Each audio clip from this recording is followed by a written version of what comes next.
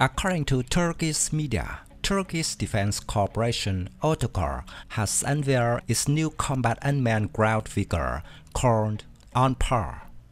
The Alpar was introduced as an unmanned, tracked, heavy infantry fighting vehicle to meet the multi-mission requirements of modern warfare.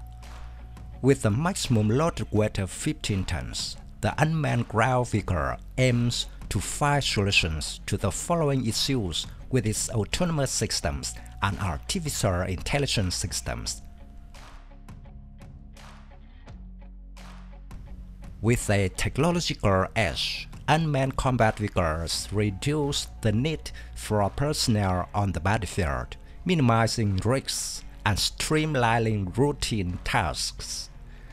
Moreover, Alpar enhances its effectiveness by establishing seamless communication with unmanned aerial vehicles and other elements present in the battlefield, thereby optimizing mission outcomes.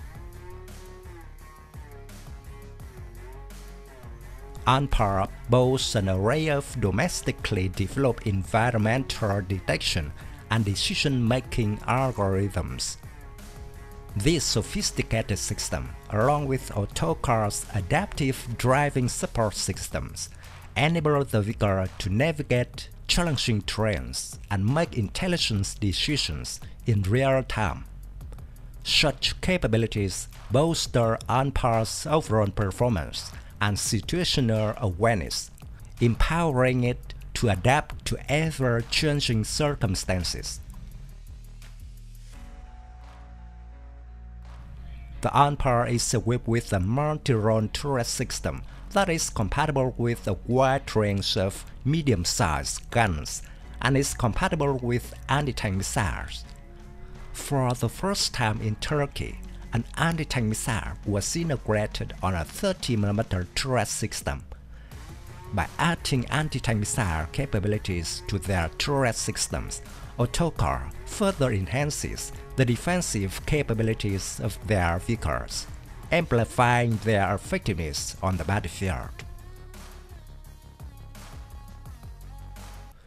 The vehicle stands out with its low thermal signature, its ability to be carried on a helicopter or a light transport aircraft, and its rapidly replaceable battery modules. The new combat vehicle has a modular design suitable for missions such as advanced reconnaissance and surveillance, as well as different missions such as fire support vehicle, logistics support vehicle, air defense vehicle, and anti-tank vehicle. The vehicle is being developed keeping in mind the requirements of different armed forces, including the Turkish army, which is already looking into procuring this type of vehicle.